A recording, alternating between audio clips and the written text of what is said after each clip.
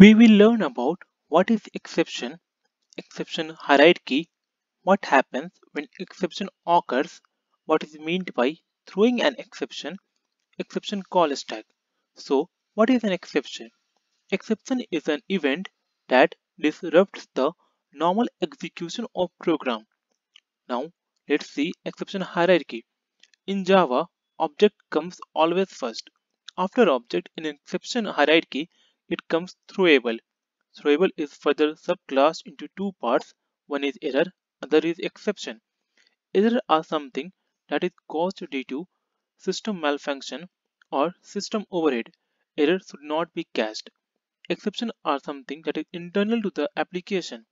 Exception is subclassed further in runtime and checked exception.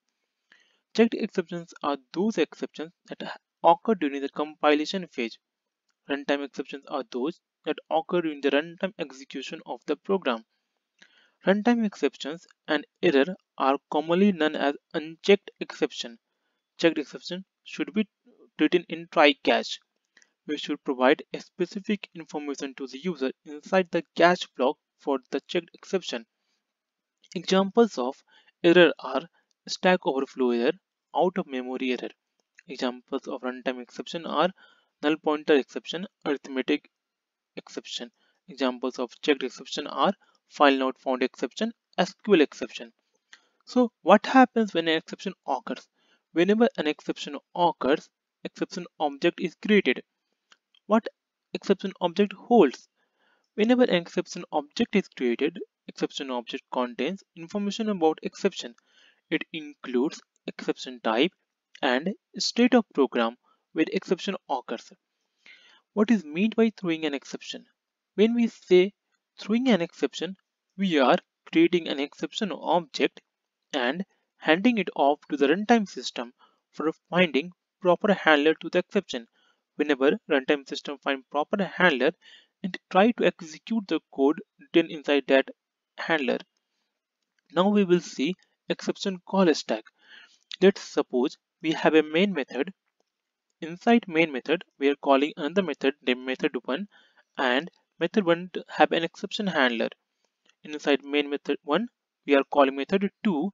Method 2 does not have an exception handler. Inside method 2, we are calling method 3. Method 3 does not have an exception handler. And inside method 3, we are calling method 4 when an exception occurred. So our program flow will go from main to method 1 to method 2 to method 3 and finally method 4 where an exception occurred. So what will happen if method 4 does not found a suitable handler, it will trace back to method 3 and look for a suitable handler. But in case here, we do not have any exception handler. So again tracing back to method 2 till an proper exception handler is found. We will find a proper exception handler in case of method 1. So what will happen really? Our program flow execution goes from method 1 to method 2, method 3 and 4 finally and trace back to method 4 to method 3 to method 2 until an exception handler is found. This is all about exception and exception call stack.